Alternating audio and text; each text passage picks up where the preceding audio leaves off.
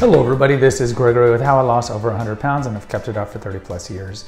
Where there should be no hesitancy in your weight loss and your weight maintenance. Today we're going to talk about quick on-to-go snacks that can be a meal substitute for you.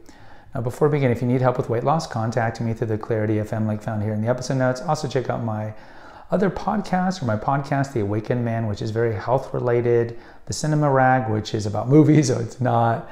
And if you are looking to get knowing more about the Christian faith, I have a YouTube channel on Christianity as well. Now, sometimes you're on the go. Like right now, I have my daughter. She might come in right now. And we're packing for the day. And we're going to go swimming. We're going to go to church. We're going to go hang out at a coffee shop. And maybe you don't want to spend $6 to pick up something, or you don't want to go to fast food and pick up crap for her or for you. So what are like some quick on-the-go items that you can get? Because sadly, most on-the-go items are going to be middle aisle grocery store foods. And we talked about how grocery stores, that's where they make their money. This is where gas stations make their money, is all the food inside they mark up. And so the majority of those fake foods, those Franken foods in the middle aisles, it's garbage. We need to be eating fresh foods as we can. But we live in a world today that sometimes it's difficult to do that. So if you have to grab stuff on the go, stuff that is non-perishable, that isn't going to get bad, like if I could scrounge up some scrambled eggs, eggs are great. They're protein balls here. We've talked about the great thing about pastured eggs, but I can't take eggs out for 7 hours during the day at 100-degree heat. So like, what do you do? Well, you got to look at something that has a good macronutrient profile. So if we're looking at the majority of the middle aisle foods are almost always some combination of carby stuff mixed with some sweet stuff or some salty stuff. And the beauty of like goldfish or chips, obviously, is that they don't get bad. Something like a granola bar you could leave in your car for months, probably isn't going to go bad. But all these things are just carbs, and excess carbs lead to obesity. And since you've lost your weight and you're wanting to lose your weight, you don't want to go down that road. So we have to think of foods that have a decent amount of healthy fats, a decent amount of protein, and might have some carbs. So most of the carby snacks are crap for the aforementioned reason, not to mention a lot of them have monosodium glutamate, or they have preservatives laden in them, or food dyes. Think of Cheetos. I mean, Cheetos have all these things. So we want to avoid that. So what I would do is kind of go to things that can be weather resistant, so to speak, don't need to be refrigerated, but still pack a pretty good profile. So nuts are a great thing, because when we say nuts, we're going to include cashews as well, because even though cashews are a legume, and some other nuts like peanuts are actually legumes as well. So nuts obviously don't get bad. Nuts have a very good macronutrient profile. Yes, some nuts, and you can't be eating like 5 gallons of nuts, because they do have a lot of calories and they have a lot of fat. Now the fat in nuts as a whole are going to be monounsaturated, polyunsaturated fats with a little saturated. So the MUFAs and the PUFAs.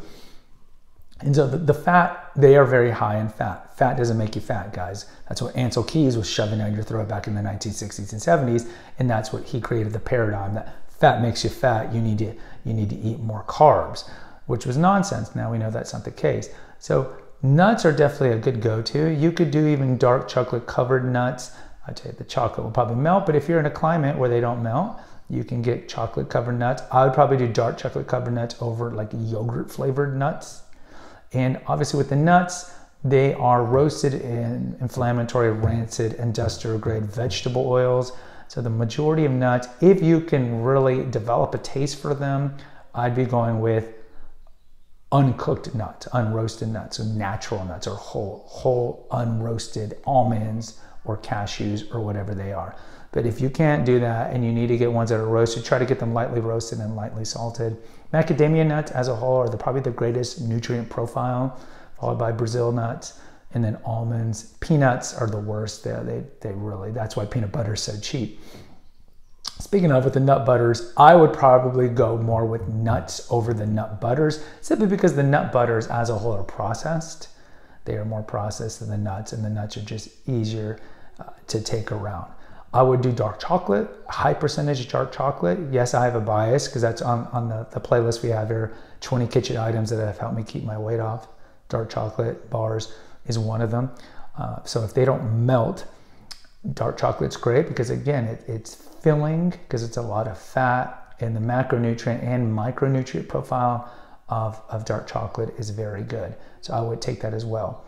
I would think about also full fat Greek yogurt, but again, that needs to be at least in a container. If heat's not a problem, that's something that you could do as well. And on that one, you can put the fruit. If you want to put, I'd put unripened bananas, even though they don't taste as great. Put in blueberries, put in some cinnamon, which is great for your heart. I'd probably skim out and don't put a lot of granola because that's just empty sugar. But if it's something that you can take indoors, let's say if you're in summer heat, you could take with you if you don't have a refrigerator, then certainly full fat Greek yogurt is an option as well. If you like even eating avocados just by themselves, ripe avocado, you can peel it, you can put it on toast, prep that. But if you can just eat avocado and eat it, that's another one you can do quick on the go. The thing is, like, we just want to avoid garbage. And the thing is, we can go 3 weeks without eating. So it's not like, and I always exhort to you the best, the kind of the efficacy and the efficacy of fasting. So don't have this idea that you need to eat every 3 hours or 5 hours. You don't. So if you need to pack stuff on the go, you really don't. You could probably wait till you get home where you can make a meal, where you can control all the ingredients, and that's what I would recommend. But if you have to eat something on the go, or you're on an airplane for 10 hours, I would really think about, aside from healthy, low glycemic fruits, such as blackberries, blueberries, and avocado, which is a superfood, I would really go with high percentage dark chocolate, and I would go with nuts. Those are really, in my opinion, your go-tos. Guys, post in the comments, what else would you add to this list? I'd love to hear from you. Please subscribe if you haven't done so already. Until next time, take care, God bless, and pray.